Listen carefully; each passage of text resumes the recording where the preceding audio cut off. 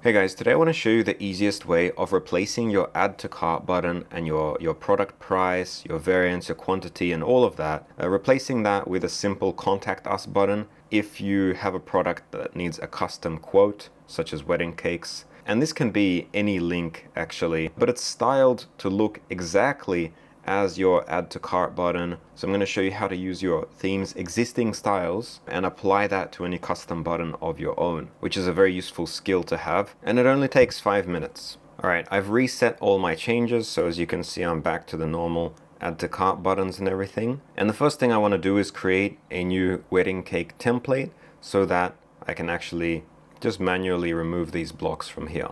So we're going to go to products, create template, and I'm just going to call mine wedding cake, create template.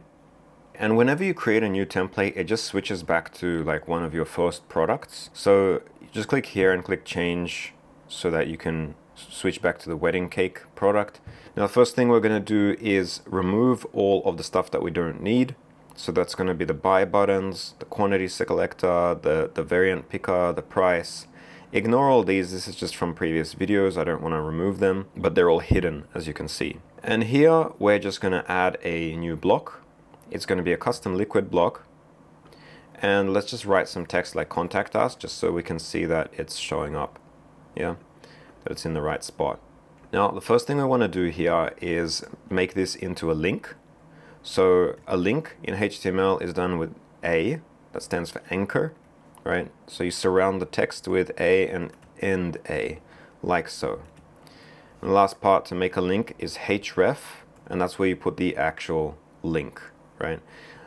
In our case, it's going to be going to our contact page.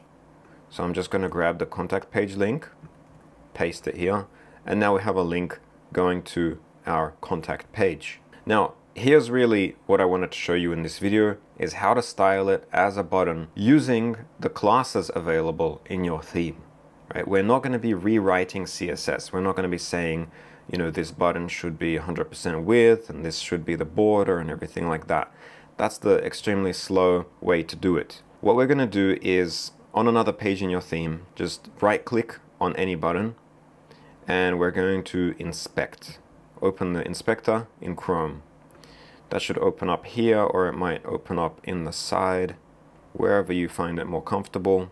But here you're going to see some classes on the button. Now if you're not familiar with HTML and CSS, classes are added to the HTML here. So here we got the class button, you see, button. And then in the CSS, in base.css for example, you'll have CSS for the button class.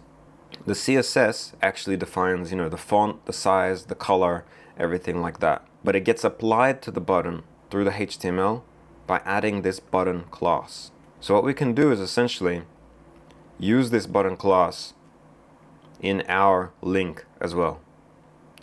So over here, making sure you're outside of the href quotes, yeah? So after that, you're going to make another one called class,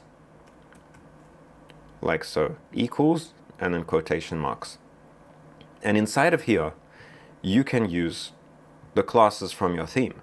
So if I type button here, it's going to apply all of those styles that your base.css file in your theme applies these button classes. Now you can see that it's the default button in Dawn. It's black and it's like not full width. So let's take a look at what else we see here. So here we've got button dash dash full dash width. That obviously makes the button full width.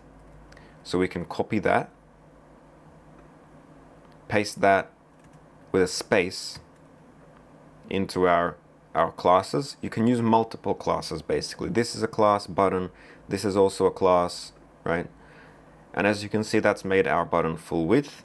And let's do a space, and let's say I want to make it also the same color as this. You can see that the white button on my theme, it's using button secondary. And if you're using Dawn or any Dawn-based themes, your add to cart button will have all these exact same classes. So you can use button, button full width, button secondary if you're using one of those themes. And there we go.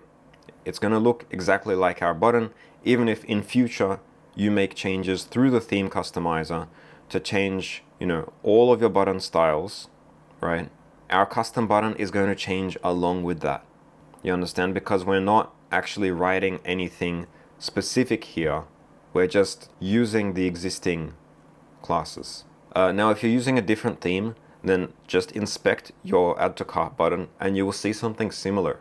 It will be something like button or button primary or button secondary. You'll see several classes here relating to the button, and you can copy those. And if you don't see those on your add to cart button, or you want to copy a style from a different button, you can, for example, go to your contact page. See, we've got this send button here. Let's inspect what classes are being used on this button, and you can see it's just the standard, the default button, just the one class button that creates that kind of button. And you can do this on any button in your theme, inspect what class it's using, and do the same. So as you can see, you can make a button that goes anywhere using the classes in your theme. This is an essential skill. This is how you use buttons inside of custom Liquid fields when your theme doesn't have any button block available to you. Please like the video if you found it helpful. If you have any questions, leave a comment. See you next time.